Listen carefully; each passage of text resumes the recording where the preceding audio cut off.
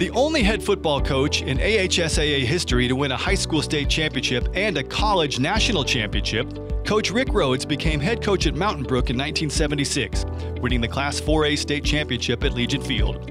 At Troy University, he was Chan Gailey's defensive coordinator on the Trojans' 1984 Division II national championship team, then served as head coach on Troy's 1987 D2 title team. He later coached at Pelham High School for 5 playoff seasons, then served as a broadcaster for the Super 7, in addition to serving as Pelham's school board president for 10 years. Well, my wife's family brought me to the South. I'd never been south ever. I knew absolutely nothing about the South when I got here, but I learned quick.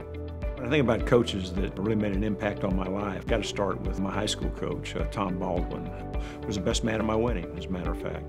I also got to mention Pat Garner, who was the community center director at Floyd when I got there. If you look at it from a coaching standpoint, I mean, I learned how to be a football coach from Billy Livings, the head coach at Jefferson Davis High School. I learned how to coach the game from him and owe him a debt I could never repay. Of course, my first job was at Floyd Junior High School.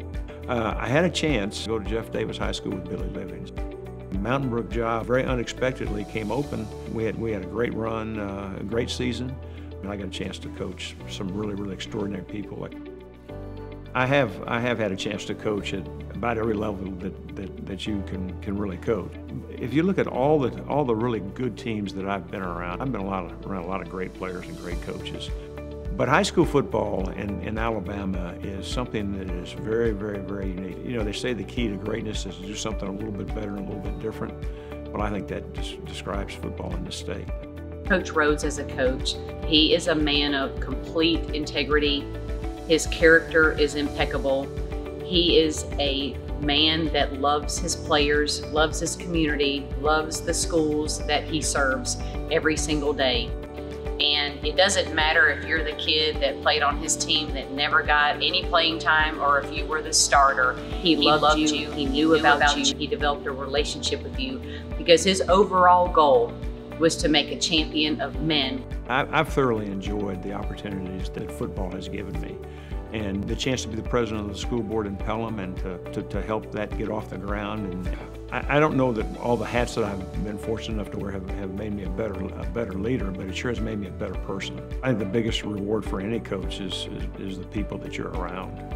I think it starts with your family. You have to have a very special type of family to be a coach. My wife is the finest person I've ever met. The relationship that you build with coaches and players and with administrators. You know, one of the reasons why I love Pelham so dearly is because the administrators in that city and in our schools were fantastic people. You know, to have a place here, it means a lot. And there's really not enough time to talk about, you know, how much it means to me because it's a reflection of so many people that have done so much to get me to this point. And I kind of look upon myself as a representative of all them. And I've worked with great people, and it's just been a real blessing. I never, when I was a little kid, never ever dreamed I'd ever be in Alabama. There's just something about here that's just different than any place else. I truly love it. To have a place here, I can't even put into words how important it is to all the Rhoades family. And we're very appreciative.